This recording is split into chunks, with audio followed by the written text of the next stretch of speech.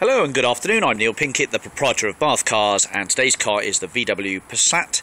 This is the 1.9 TDI SE car, estate, 105 brake horsepower, a couple of owners on it I think. We've got the documents and all the logbook, which we'll come to a bit later on.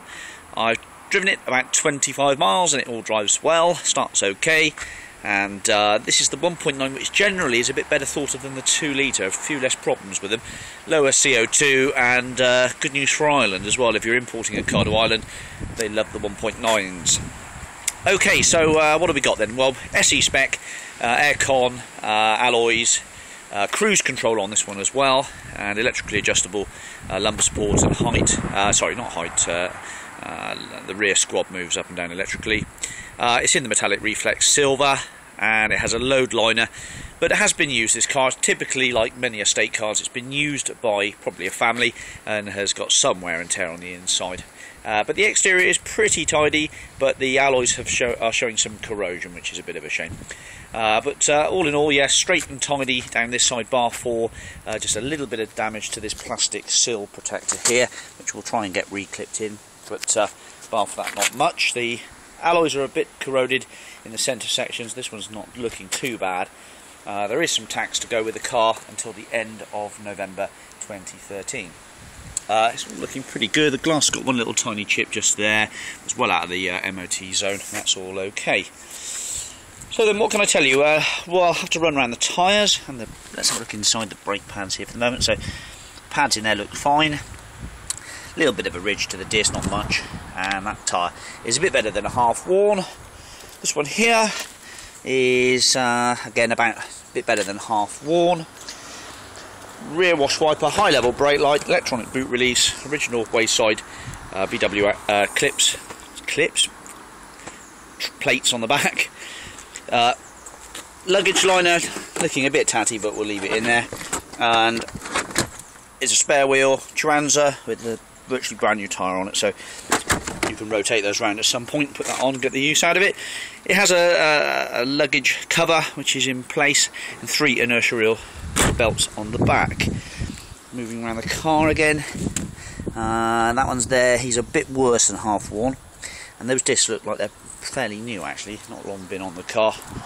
And this one here is a bit better than half worn. So I've got one tyre that's basically not far off needing replacing, but still several thousand miles to go, and put the spare on that one. I would imagine that's probably the best thing to do.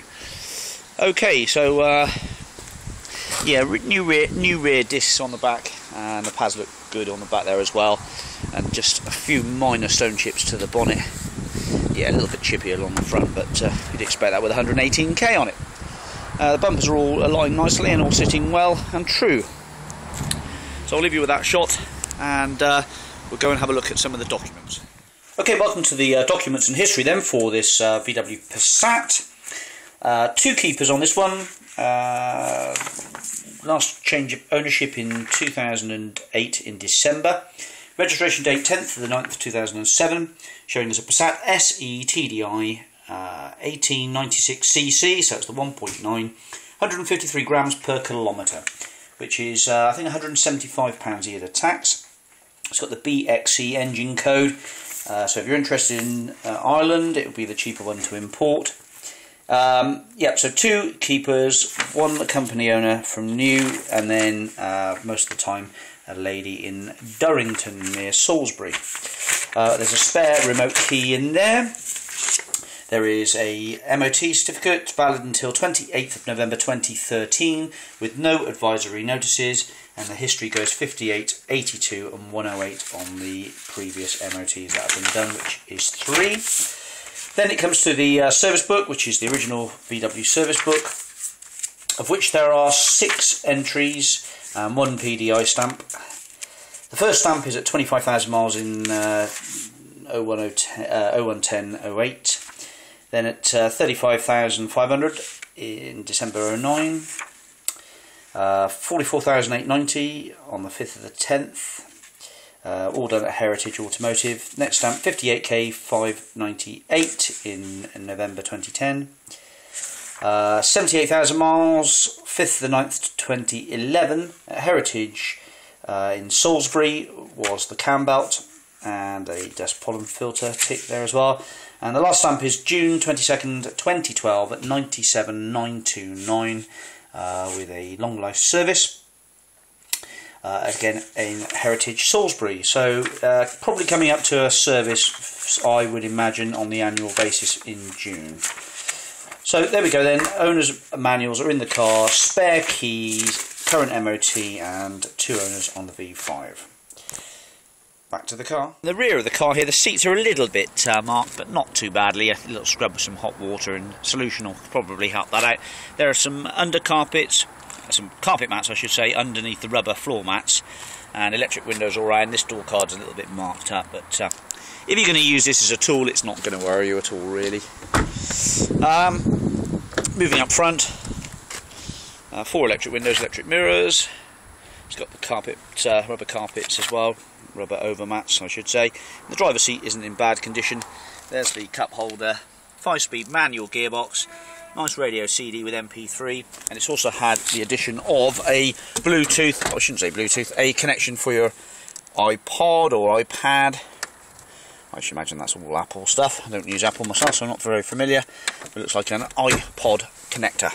Has the cruise control, which is there, and I'll show you how the car starts up.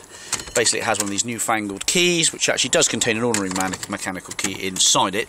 You push it in and you put your foot on the clutch and cover the brake, press the button and she bursts into life.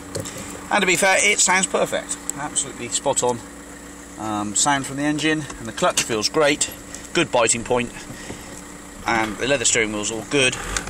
She's done 118,233 on the miles, and it is okay. It needs a little bit more cleaning work, but I thought I'd just knock the video out and give you an idea of what she's like as it's not raining. Airbags all go out as they should, and that engine sounds spot on. Nice easy workable radio, little cubby holes for your cards and keys etc, and a trip computer, all the usual things that you'd expect from a quality motor car.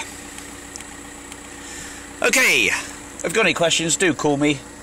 Pretty much covered everything. Traction controls on there. Doesn't have the auto hold button. I don't know, that's mega relevant, but she is running nice and has the benefit of the tags. Okay, do give me a call if you're interested in this car. I'll be happy to help. Part exchange available, etc, etc. Thanks for watching. Bye bye.